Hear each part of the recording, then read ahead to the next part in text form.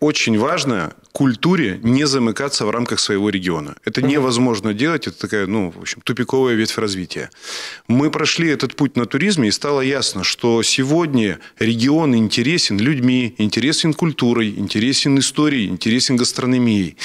И то, что получилось благодаря инициативе губернаторов объединить и выехать, это вообще впервые, мне кажется, так даже в России, наверное, ни один регион не выезжал всем составом, да, всеми своими культурными возможностями.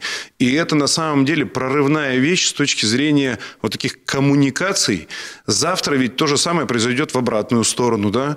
И завтра захочется приехать и посмотреть, а как у них там.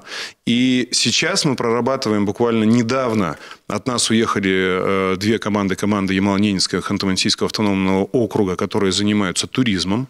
И мы сейчас делаем также интересный продукт, который, естественно, потребует определенного времени для того, чтобы показать еще более интересно регион внутри большой Тюменской области друг другу. Ну, конечно, я уверен, что и для артистов, возможно, какие-то совместные постановки. Мы уже много говорим о том, что внутри региона надо делать как-то вот начинать соединять разные коллективы для того, чтобы показывать что-то по-новому. Мы видели с вами это в лете в Кремле, когда оркестр выступал вместе. Еще увидим, мы совсем скоро в Москве на пресс-конференцию. Мы много всего увидим, да, впереди много интересного, не отключайтесь.